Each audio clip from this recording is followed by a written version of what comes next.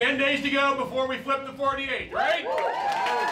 Final stretch at Harley Ruder's headquarters. This Democrat aims to unseat 30-year Republican incumbent Dana Rohrabacher. What does he say about homelessness? It's a lifestyle choice.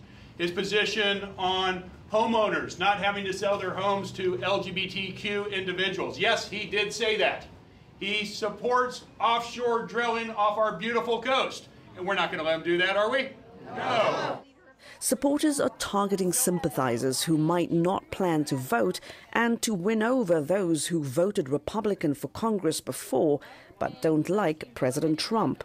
Historically, Orange County has been extremely conservative, but we're here to flip the district. The Republicans that lived here and always have are not the same ones that are being represented by Trump.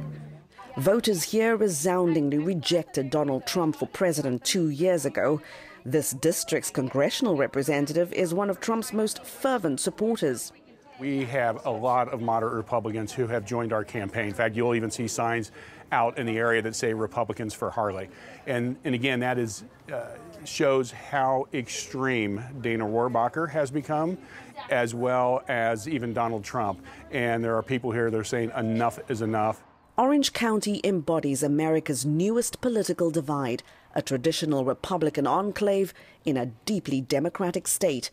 At an early voting station where people are already casting ballots, the contrast is clear.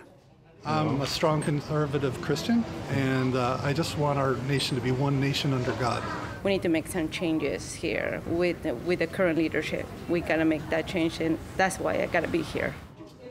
The candidates are neck and neck in the polls. So a Democratic Party superstar has come to help. The mayor of Los Angeles lends a hand in Orange County's Latino neighborhoods. Gracias por su apoyo. Latinos usually support Democrats, but don't always vote. Latinos are now 50% of the population in the area, but many times have not had a voice that stands for them. Right now we have a president and Congress who are literally dividing this country based on ethnicity, based on immigration status. We know in these communities how strong family is, and we will protect those families. You guys want to take a picture of the next congressman? None of the Orange County Republican candidates we contacted allowed us to follow them, perhaps a sign of how nervous they are about a Democratic wave.